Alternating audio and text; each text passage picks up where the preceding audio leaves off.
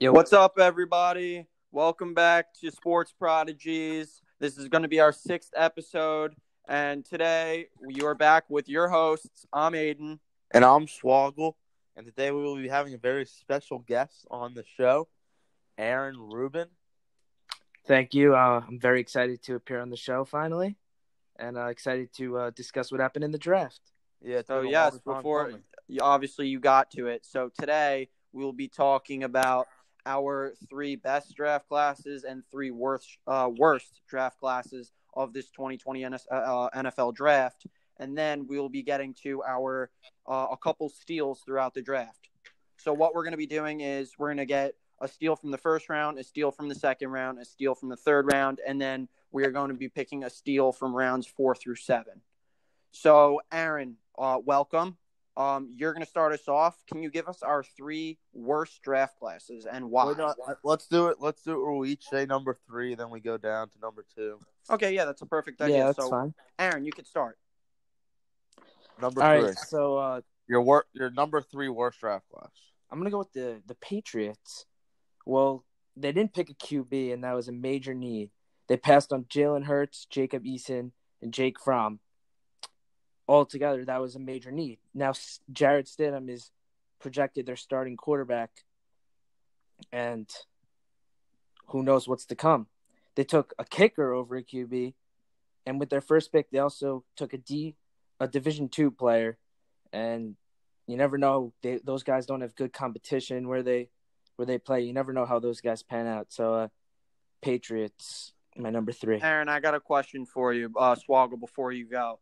Do you think that the Patriots will be looking in the market to sign a guy? Like, I definitely heard Winston was signed, but do you think they would go and get a guy like Cam Newton before the season? I could definitely see that happening. I mean, Cam Newton is clearly NFL talent. So I wouldn't be surprised if that happens, considering all they have is Stidham and Hoyer right now. So, yeah. Okay, Swoggle, get to your number 3. Yeah, my number 3 well, before I say my number 3, I actually have to disagree with you on the Patriots. I think Kyle Duggar is going to be a very good football player. All right. But anyways, my number 3 worst draft class is the Philadelphia Eagles. In the first round, I thought they reached a little bit on Jalen Reagor when better receivers such as Justin Jefferson, T. Higgins were still on the board. I thought Jalen Reagor was more of a second-round pick. So I think that was a little bit of a reach. And then the Jalen Hurts pick in the second round, I just don't get really whatsoever. They have Carson Wentz. I think they think he's their franchise quarterback. I don't know what they're bringing in Jalen Hurts to do exactly. And then the rest of their draft, it just wasn't anything stood out. They needed receivers. They got a bunch of receivers, which was good. But I think they reached in most of their picks for more needs than actually best player. See, I'm going to have to disagree with you on that. I love the Jalen Hurts pick. I absolutely love it. So what do you think they're doing? Why would they do that if they've paid Carson Wentz all of this money? And I understand he gets injured, but they've clearly shown that that's their guy. So why would you draft that guy with the second-round pick? Well, he could fill a Taysom role type role. They could. It's that on steroids. You could always run two guys in there, and he's a playmaker. You see this guy in college. He rushed for, over 15 touchdowns last season. Second in the Heisman. I just think he's talent, and they could use him. And Wentz is injury-prone every single year. Guy can't play a playoff game. Hurts, I'm telling you, he's a steal. Okay. I guess we're going to see. I don't really know what their plan is, but it's going to show this season if it was a good or bad pick. So I'm going to get to my third worst. My third worst was the new Las Vegas Raiders. I didn't like their first-round pick. I thought they took Ruggs, who on my board was the number 3 wide receiver. I definitely have CeeDee Lamb and Jerry Jeudy above Ruggs. So I understand John Gruden loves his speedy guys. I understand that. But I feel like if you're trying to get a receiver in the first round, why don't you go for the best? And then I didn't like their another first-round pick, Damon Arnett. I didn't like that pick either, and I didn't really think their draft panned out. So that's why I have them at 3. I don't really like what they did. I actually like what they did here. To be honest with you, So I do you think agree with me, Swoggle, that like if you're going for a receiver, don't go for the best receiver? Like, where did you have Ruggs on your board? I had Ruggs as my number 3 like you. I think it was a reach. I don't think they should have taken him. But as far as the number 3 worst draft class, I disagree. I kind of like what they did here. They got 3 very solid, fast, speedy receivers. Lane Bowden is one of the most versatile players in the draft. Yep. He was a receiver, and I think both their QBs got hurt, and this guy ended up playing quarterback for them in a Wildcat style offense. And then the Amik Robertson pick was a major steal. I think he was. I had him as a 3rd rounder. I think they got him in the late 4th round. So I like the draft a little bit. I don't love it. I just don't think it's a top 3 worst draft. Okay. So Swoggle, you want to get to your second worst? Yeah, my second worst is actually the Seattle Seahawks. They had the 27th pick, and they selected Jordan Brooks with the number 1 inside linebacker on my board if we're considering Isaiah Simmons as more of like a utility player, you know what I'm saying? Yeah, I understand. Patrick Queen was still on board, and they selected Jordan Brooks, who I had as a mid second round, late second round player. I think that was a major reach. I think their second round pick, Darrell Taylor, was a reach. I think the Seahawks keep in past drafts, past couple years and this year, they just keep reaching on guys based on need, but not even. They just keep reaching on weird positions. You know what I'm saying? Yeah, I agree with you on that a lot. My second worst. Like, there's just no one in this draft that sticks out to me. Yeah, I agree with you. But my second worst, like you said earlier, is the Eagles. I didn't like what they did. All the things you said I agree with, so I don't really need to say much if people are listening. So that's my second worst. I personally didn't like the Jalen Hurts, so I agree with you on that. I do wonder what they're going to do. I don't know if they're going to pull off that Taysom Hill thing. Like, I don't really like that. But, like, let's see if the Eagles do it. Like, I have no clue. So, Aaron, what's your second worst? Well, I'm going to have to go with the Chicago Bears. See, in the draft, you take players that you need to fill positions. The Bears, they picked Cole Kmet. Well, what's the need for that? They just signed Jimmy Graham. They have all these tight ends already, and there's just no need for that. Now, Matt Nagy's a great coach, so we'll see how he'll fit them all in, but it was just a luxury pick, and I don't know what was the need for that. That just destroyed their draft class. And okay. So I think, Swoggle, did you have to say something or no? Did I cut you off? You didn't cut me off, but I'll say something. Go. I think the Bears need a good tight end, and let's be honest, Jimmy Graham's not really any good anymore. They overpaid for him. That was their mistake. So I don't hate the pick. Jalen Johnson was a steal in the 2nd round, I believe. So I don't hate it. There's just no need to add to strengths. But it's not a strength. Jimmy Graham's not a strength to me. I think Jimmy Graham's a great player. Had a great career. Yeah, he was. He was. He also did catch a very big pass in the NFC divisional round to propel them over the Seahawks. What did he catch? So it's one pass. Well, it's more than that. It's the big plays he makes throughout his career, and I think he still has a few good years left in him. I don't think he has any years left. But okay, let's move on. So I think we all have this one draft class as the worst. The Packers. Yeah. Is that correct? Yeah. Yes. Okay, so do you guys want to talk about that, or do you want me to start? I'll talk about it real quick. I don't know what they were doing trading up for Jordan Love. They have Aaron Rodgers under contract for 3 more years.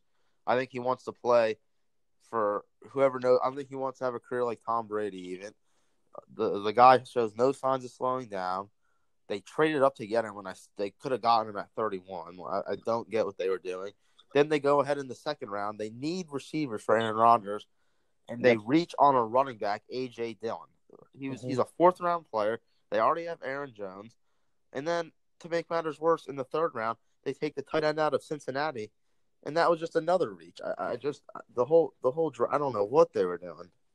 Yeah, very bad draft, and I think we all agree on that. So, what do you want to say? to add to the Packers' horrible draft class, they're possibly going to have no starters coming from this class. It's just a waste. They're in win now mode, and they did nothing to help them win now. Yep, no starters. Okay, so let's move on. So now we're gonna do our 3 best draft class.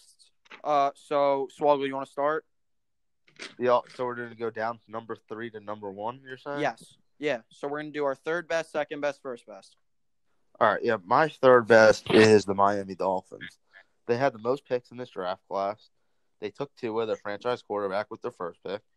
They had 3 first-rounders. Let me start with that. They took Tua with their first pick at 5. Then they take his protection, Austin Jackson, who I think is a little bit raw, but very athletic. He definitely will develop with Tua, and I think he can turn into something very good. Then with their 3rd first-round pick, they selected the cornerback, Noah Igboguini. I thought that they didn't really need him, but they have so many picks, so that he was probably their top guy on their board. So why not? And then their first second-round pick, they took Robert Hunt, who I think he's from a small school, Louisiana Lafayette, so small school player, but he can play tackle or guard. I think he can be very, very good. Their draft, Raekwon Davis was a great pick. Curtis Weaver in the 5th round was a steal. I just really like the draft class. Okay, yeah, I agree with you. They weren't in my top 3, but I definitely thought they did have a good draft class. My number 3 is the Cincinnati Bengals. I thought they had a very good draft class. Obviously, at the first overall pick, they took Joe Burrow, and then in the 2nd round, they got T. Higgins out of Clemson, which I loved. I think T. Higgins and A.J. Green are definitely going to be 2 very good wide receivers and really help out Joe Burrow. I feel like did a lot of good things in the draft, and I feel like obviously they're not going to go from being the worst team in the NFL to one of the best, but I think it's a good draft to improve on, and it will really help the team going into this season. So that's why I had them at my 3. Mm-hmm. All right, so I agree with your guys' good draft classes, but I'm just going to go in a different direction. I'm going to say the Arizona Cardinals. I thought they had a great draft. Well, let's start, obviously, with their first pick, Isaiah Simmons. And they say that when he's on the football field, he counts as 3 men. He's all over, can play any position. Speedy guy, gets the ball real fast. Can't go wrong with that pick. He could have been a top 5 easily, so he went to 8. It's fine. He fits their defense. And next, they pick in the 3rd round, they pick Josh Jones, who's an offensive lineman from Houston. But they're so happy he fell down to them. People call him a gift from the football gods and add protection to Kyler Murray. They have Hopkins and they have weapons. Can compete with the Seahawks and the Niners and hopefully get in that 7th spot if they can this year. Okay. So I like that. I'm going to start. I thought Isaiah Simmons, by the way, was a great pick. It was one of my top 3 picks. My 2nd best draft was Swoggle's team, the Baltimore Ravens. I thought they had a very good draft. Like you said earlier, they lucked out and got Patrick Queen. They also got J.K. Dobbins. They got a guard to replace the retired Marshall Yanda. I feel like all of their picks will definitely help them a lot, and I feel like the Ravens are going to be a hard team to beat this year. So that's why I had them at number 2. Yeah, I'm going to Do you want to add anything on that, Swoggle? Because I know. No, I'm actually going to add into that one later on. Okay, cool. So do you want to give your number 2? Yeah, my number 2 is the Minnesota Vikings. Going into the draft, Justin Jefferson was my favorite receiver in the draft class. Not saying he was my top rank. He was just my favorite receiver, my favorite player. And they got him at number 22, which was a great pick in my opinion. Then they had the 25th pick, and they trade back, and they select Jeff Gladney, who, in my opinion, could be the 3rd cornerback in this draft class. Great pick. They get some more draft capital. Their next pick, Ezra Cleveland. I don't know how good he's going to be. I thought that was kind of a reach, but then they get Cameron Dantzler in the 3rd round, and he's one of my favorite players in this draft. I think he'd be a really big steal. He's a little bit slow, but he's long, lanky, great press cover. And then they get James Lynch in the 4th round. This guy had 13.5 sacks last year for Baylor and led the team in sacks. So to get that type of production there, I really like this draft class, and just looks really good. Okay, Ruben, you want to go? Sure. So I'm gonna go with the Panthers. So they made history in this draft, picking all defense, and they have new head coach Matt Rule, who was a turned Baylor around in the college football world. So now he's in the NFL. Let's see what he could do for them. Well, Derek Brown from Auburn, obviously big guy, beast up in the trenches. I mean, that was beautiful. Next, they went with Yetur Gross-Matos from Penn State, who, well, being a Michigan fan, I was able to see Gross-Matos play against them. This guy was all over the field, made plays, and he's a ball player. And they didn't really reach for anyone. And they also got a speedy corner in Troy Pride. So they could have. Don't forget Jeremy Chin. Mm-hmm. Well, they could have done offensive line, but I mean, they had horrible defense last year. The Falcons, which I'm a fan of, they played them twice a year, tore them up, scored like 40 points each time. So definitely good to upgrade your defense. Let's go. I think they needed to upgrade defense because what I've been seeing from those other teams in the division, the Saints are already insane. The Buccaneers just got all these guys. Mm-hmm. The Falcons are pretty good, but they're probably going to finish last. So I feel like they just need defense to really help them out. I feel like Carolina could definitely get I just think that I don't know if they'll finish last, but that division will be very good this year. We could see 3 teams from that division get in the playoffs. Okay, so Aaron, you want to give your number 1? Yeah. So for the number 1, I'm going to give the Denver Broncos. I mean, the Chiefs are in their division, and you're not stopping them on defense. So what do you got to do? You got to stay pace with them on offense. So now you got Drew Lock, who's a young quarterback. You got to surround him with talent. So what do? You pick Judy, Hamler, both speedy guys, tear it up for them, and we'll see what they could do up there. Well, now they also have Melvin Gordon and Philip Lindsay, who are great running backs. So I just think they're adding to their offense, doing great. They got a center in Lloyd Cushenberry from LSU, who's a great pick. And I just think hopefully their offense can get it together, which it certainly will, and compete with the Chiefs. I really like their draft class, but something with Denver that I've been saying for a while, if Drew Lock does not perform, their team is screwed.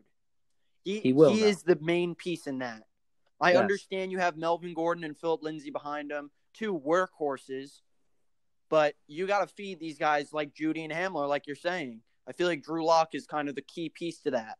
And if he performs, I think this team's going to do very well. But and to add, they also have Noah Fant and Cortland Sutton, so their offense should be booming this year. Their offense is going to be insane this year, but it all depends on Drew Lock, obviously.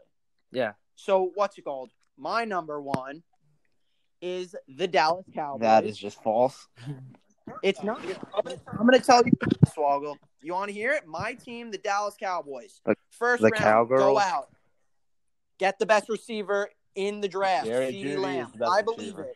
Not Jerry Judy. I think CeeDee Lamb. Why? Because he's a Cowboy. Okay. This wide receiver class is deep. Okay. So. CeeDee Lamb, I think. Okay. Here, I'm going to put it to you like this. A wide receiver does not get paired to DeAndre Hopkins coming into the league if they're not a beast. Again, you're listening. CeeDee Lamb's a beast. Again, you're listening to other. I'm people. not. I'm not. This is mine. This is what I compared it to. Okay. Okay. Let me go on. Second round, we go out. We get Trayvon Diggs out of Alabama. Not a fan. You're not a fan of that pick? I'm not a fan of Trayvon Diggs. Why? I just don't. I think he's a little bit overrated. I think he's very good. But let's move on. You ready? No, Before he was a Cowboy, we didn't even know who he was. Oh my God, that's crap. That's terrible. The next pick I like, Neville Gallimore. Yes, I like that pick because we have 2 veteran defensive tackles, and with Nelvin Gilmore going in there, it's going to be like the future. It's Gallimore, not Gilmore, or whatever. I said Gallimore. Okay. All right, and just to throw it in as an honorable mention, I always got to give credit to my Falcons. Bolstered the defense, got a nice center to go behind Alex Mack, can move him around. Falcons maybe had the worst. Just going to throw them in. Maybe had the worst first-round pick. But let me finish. I feel like you guys are really cutting me off. All right, go ahead. Okay. I feel like it was a very good pick. We traded up in the 4th round to get Tyler, how do you say that? Tyler Biadasz No, out of Wisconsin, the center. Tyler Biadasz. Yeah, he's good. Okay. I love that pick personally. I think because Travis Frederick just retired, why not just get another center out of Wisconsin? I think he's going to be very good for the Cowboys. I don't think he's going to start this year because we still do have Joe Looney. But like I said, the future. This guy's going to be the future. And lastly, I love the pick Bradley Anae out of Utah, the All-American this year. He's really going to help out. And I think that the Cowboys had the best draft. I feel like they had a lot of very good picks. I guess it's my turn for my number one, all right? Yeah. All right. Well, I'm going to have to go with, not being a hometown guy here, but I'm going to have to go with the Baltimore Ravens. Not only is this the best draft class in this draft, this could be one of the best draft classes I've ever seen. The Ravens did it again. That's all I'm going to say. They wait back at 28, get a top 20 player, the top inside linebacker, Patrick Queen. Then in the second round, they have 55 overall and number 60 overall. At 55, they take J.K. Dobbins. At first, is J.K. Dobbins a need? At first, No. I I'm like just asking, Swallow, because you definitely did cut me off about CeeDee Lamb. Is J.K. Dobbins a need? Is he a need?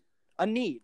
You're No, talking he's not about a how teams should draft for need positions. No, I do not talk about That's that. what I think. No. I think you should be going for best player available, not need. That's I gotta go with needs. Well, that's why the Ravens are one of the best at drafting because they go. Well, for that's best why player you available. said the Packers were the worst because they didn't draft needs. They drafted Jordan Love, quarterback, not a need. Yes. They need Packers, wide receivers. Didn't draft wide receivers. The Packers are a different story. They're contending. They needed a wide receiver opposite Devontae Adams. That was the Didn't only they need make I it was to the talking NFC about. Championship? That was the only need I'm talking about. J.K. Dobbins, on the other hand. You didn't answer it, by the way. But I'll let you continue because we're running low on time. So, J.K. Dobbins, the running back at Ohio State, I started watching his highlights, and I love the pick. I think he's going to be the best running back out of this draft class. This year, I still think Mark Ingram's going to be the running back this year.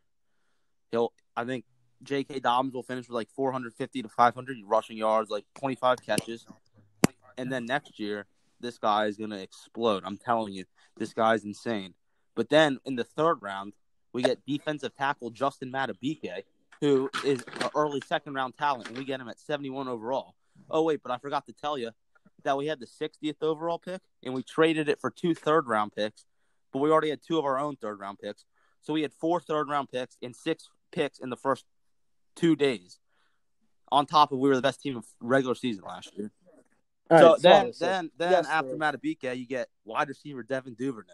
And I think this guy's one of the most underrated players in the draft. He ran a 4.39 at the combine.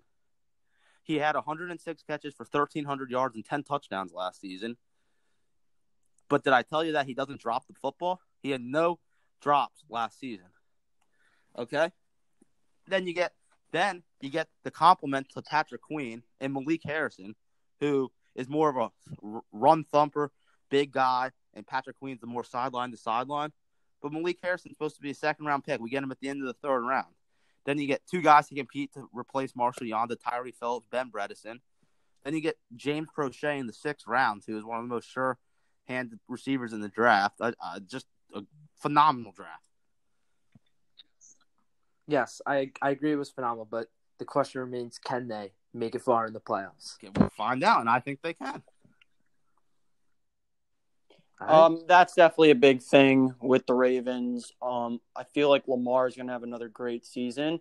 We'll see about the playoffs. I'm not talking much. Cowboys haven't won a Super Bowl since I've been born. Like, it's been a while. And I'm still waiting for a ring from the Falcons. Yeah, so I think personally, they choked. I think the teams that we're saying had the best draft classes are all going to do very well this season. Yeah. Or improvement, so at least. That is all for today. Aaron, thank you for coming on. Please come on anytime. It's a pleasure. Everybody go like and subscribe. And if you are not following our new Instagram at Sports Prodigies, please go give that a follow. Thank you, everybody, for listening. With your hosts, I'm Aiden. And I'm Swoggle. And we'll see you guys next time. Peace out, everybody.